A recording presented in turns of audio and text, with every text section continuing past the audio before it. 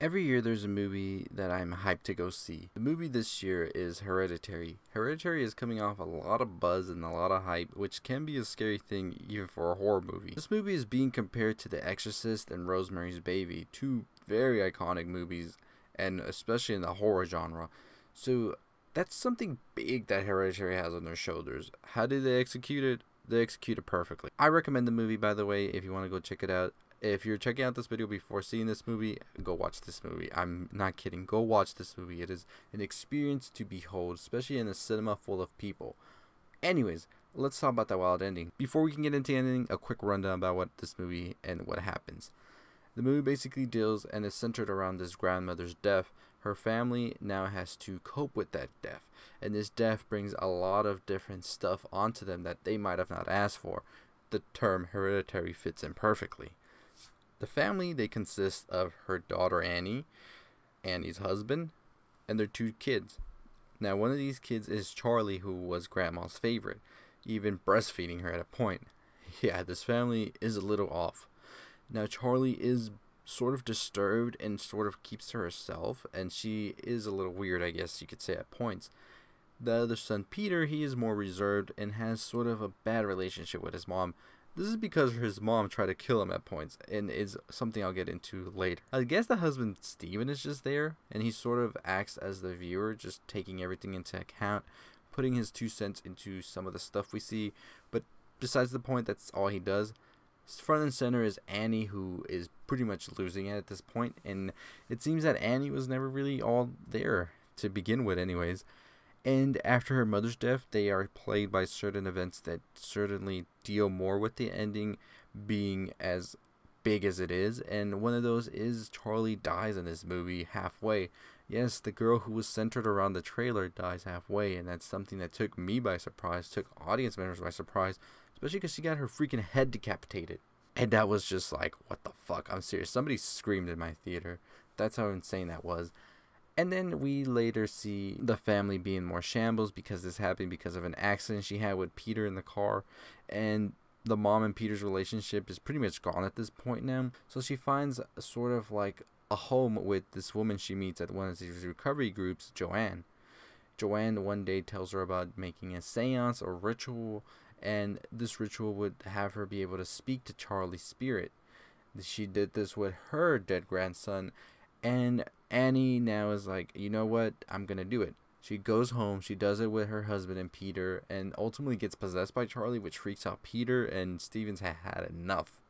He's just like, let's just stop. The next day, however, Peter is plagued by a sort of weird stuff happening at school, from seeing the shimmering light that Charlie was also seeing right before her death, to being possessed, and even seeing Joanne at a point, before he ultimately ends up hurting himself by slamming his head on a desk. While all this is happening, Annie is uncovering the truth about what exactly is going with this occult shit. She finds out that her mom was part of this sort of group that was trying to bring forth this king from hell named Paimon, and we see various pictures of Annie's mother with Joanne as well. So Joanne is no stranger to Annie's family. She then finds her mother's body is now in her attic, and it's decapitated, and it's pretty much rotting at this point.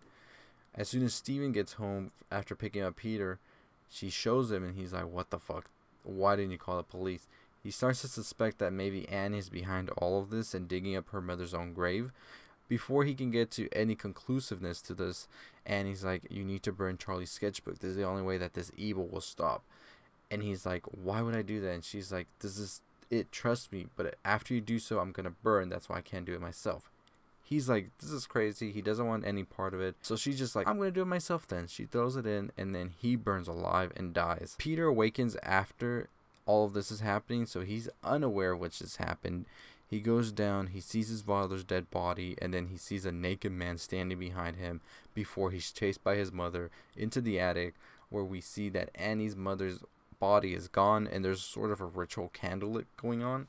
Before we can even comprehend what's going on, we hear this really like nerve-wracking noise that gets under your skin, and it's Annie seesawing her head off before Peter sees a group of dead bodies just watching him and her do this, and he just jumps out the window and he dies. We then see that shimmering light possess Peter, and then his body reanimates, and then we see Annie's headless corpse go up the treehouse, and then Peter follows. or whatever's possessing him now. Once he enters the treehouse, we see a group of naked worshippers there, and they're worshipping a dummy with Charlie's severed, rotting head. It gets creepier, trust me, because bowing down in front of it is Annie's mother, and Annie decapitated as well, bowing down to whatever they want to call this. And then we hear a familiar voice. It's Joanne, and she's crowning Peter and says, "Everything's okay now, Charlie." And then everybody hails Payman. End of movie. What the fuck just happened, and where's the nearest priest? Are your first thoughts after watching this movie? As we said, the grandmother was into some occult shit, and she was going to do this ritual with her group where they would bring forth the king of hell, Payman. And the only way to bring him forth, as we saw Annie read about it, is through a male host. And I think this can also be a time that we can look back and see that the grandmother has been trying to do this for a long time. As Annie points out, she had a brother who committed suicide because he said he heard voices in his head. This could mean the grandmother was trying to use him as a host first. And for a fact, we know that the grandmother knew of all this was going to happen, because one of the notes that Annie finds when the movie first starts is that note of her mother telling her that all these sacrifices that are going to be made are going to be for the better for everybody. And we're thinking, what sacrifices? But by the end of it, we were like, oh, those are some fucking sacrifices. And so I believe that Charlie was always meant to host Payman's soul until they were able to find another male that would be able to host the soul. And this is why I think the grandma even breastfed Charlie, because I think she was trying to feed the soul into Charlie, because this is her king. Because as we see at the end of the film, her picture has the word queen above it, and we see her in those photos in that wedding dress being showered in gold coins.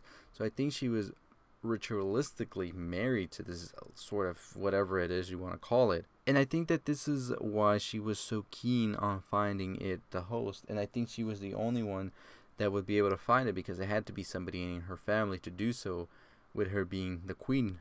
Now Payman does bring forth riches and knowledge to this group, so they would do whatever it takes as well to bring this forth. And I think this is all, like, I think Charlie dying by decapitation was no accident. I think all of that was set in motion after the grandmother died, and the group really wanted it all to happen. And I think this is a reason we also see that Joanne had pictures of Peter in her table in a sort of ritualistic manner as well, because she needed Peter's body, because this is the line of heritage from the grandmother. So it had to be somebody in that line, and there was nobody left but Peter.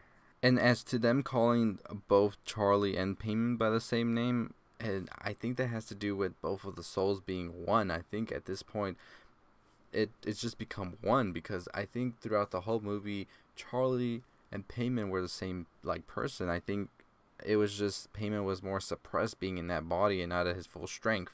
As to oppose now that he's in Peter's body, he's pretty much free to do whatever he wants. So yeah, by the end of it, the group finally gets what they wanted. They were able to complete the ritual, and as we know, Payman is a collector of heads, so they needed to have those decapitations happen.